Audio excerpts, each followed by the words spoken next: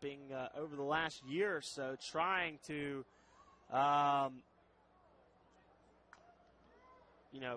bring up his arsenal of pitches. First pitch fouled away by Shufo. And there's not a starter in the majors that can live on 3 pitches. You're not going to last long enough as a starter on 3 pitches. So a 19-year-old developing new pitches is normal. But for Soroka, he's found something he likes.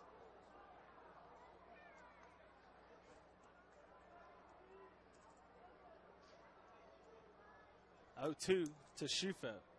Nick Shufo, the catcher. Again, a highly touted prospect. Comes in at 20th for Tampa Bay.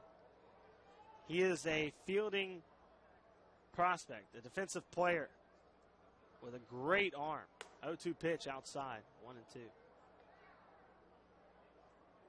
And it'll be interesting to see. That's why Shufo, I think that's what gives Shufo the confidence. When he wags his finger at Acuna, knowing how fast Acuna is, he's got an arm to throw him out with. Fouled back. The slider again, 1-2. But Nick's a switch hitter, and his good side is the right side. Much better batter from the right half than he is from the left half. But 1-2 pitch. Swing and a miss. And that is quickly 2 Ks and a pop-up.